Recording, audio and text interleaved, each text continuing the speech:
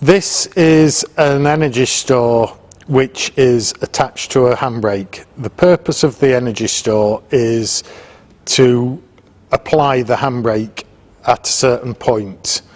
The way the energy store works is there is a large spring inside, and as you apply the handbrake and it gets to a point where the bar runs over the pivot point, over the centre, it will automatically put the handbrake on.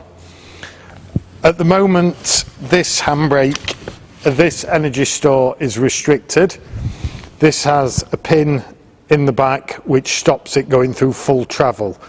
If I was to lift the handbrake without these pins in, the handbrake would be lethal, and if ever you're working on a handbrake on a Bradley coupling, it is always a good idea to put these pins in,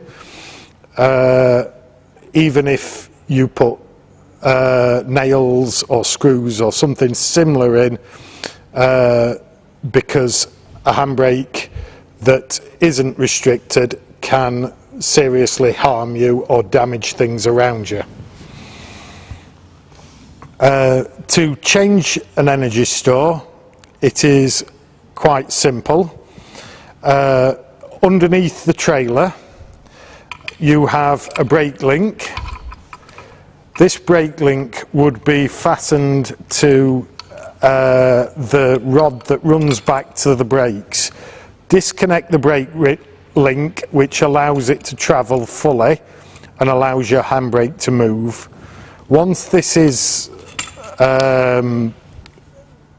held back, you need to put the pins in to stop the full travel of the spring. And once the travel is stopped, you can just pull the handbrake up. Once it gets to the end point, you apply it further as far as it will go, and then the tube itself will remove like so and unhook when it's fetched over like so. And to refit the energy store, it is exactly the same but in reverse. It is possible to fit these with the coupling on the trailer,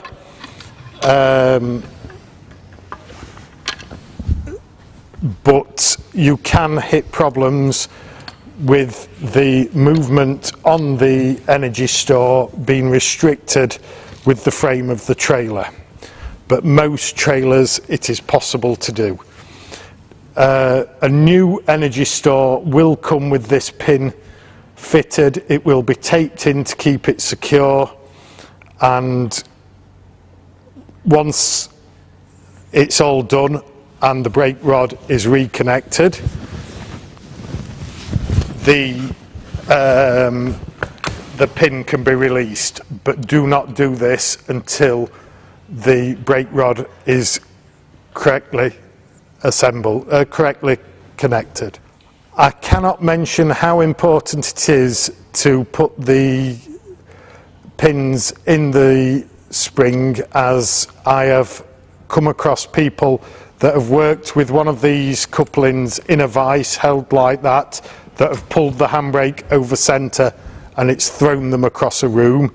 I've also heard rumours of people that have had eyes taken out, ribs broken and stuff like that. So it is always important when working on a Bradley coupling to put these pins in to secure it. There are other couplings that have different ways of securing. The Indispension has a thread cut in the body that you put a bolt in, which stops the handbrake coming up too far. And to release the tension, there is a bolt in the back. The older knot style is the same with the bolt in the back, but there's nothing to hold the handbrake down, so it's recommended to put a tie wrap round to hold it to the draw tube. The newer knots have a black plastic covered energy store.